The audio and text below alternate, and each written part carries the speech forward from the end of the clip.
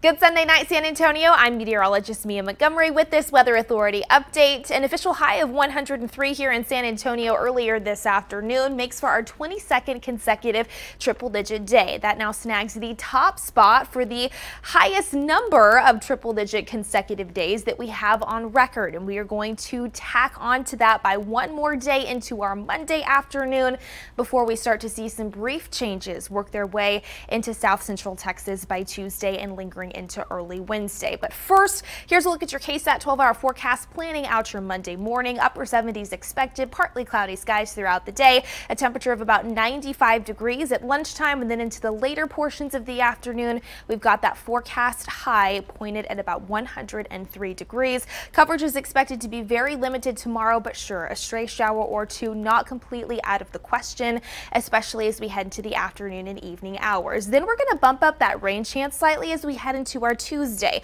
and this is why we're still monitoring this tropical wave that has now moved into the eastern Gulf of Mexico. It's going to be tracking westward over the next 48 hours. The National Hurricane Center is also monitoring it as well and has now given it a likely chance that it does develop into at least a tropical depression, if not a low-end tropical storm, by the time it moves in to deep south Texas and northern Mexico. Right now, that time frame looking to be early Tuesday morning. So here's the latest version of our futurecast depicting what the radar could look like here over the next 48 hours. You can see as we head into our Monday afternoon, that low pressure system now working into the warm waters of the western Gulf of Mexico. Into early Tuesday morning before the sun comes up, starting to see that rain move into deep south Texas near Corpus Christi, stretching over to Brownsville, even into the Laredo area.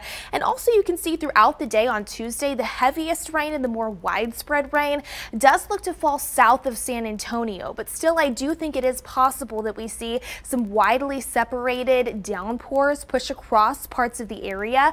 Better chances of finding rain look to sit the farther south you go. So it's not going to touch everybody on Tuesday, unfortunately.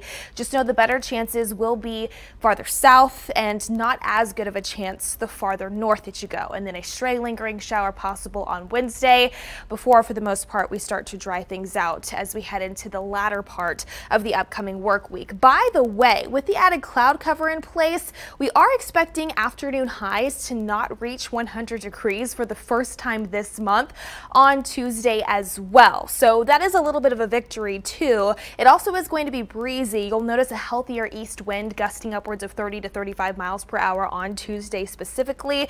Don't get used to the slight break in temperatures though, because high pressure strengthens yet again as we head into Thursday and Friday, and that means that those triple digits will return to the forecast.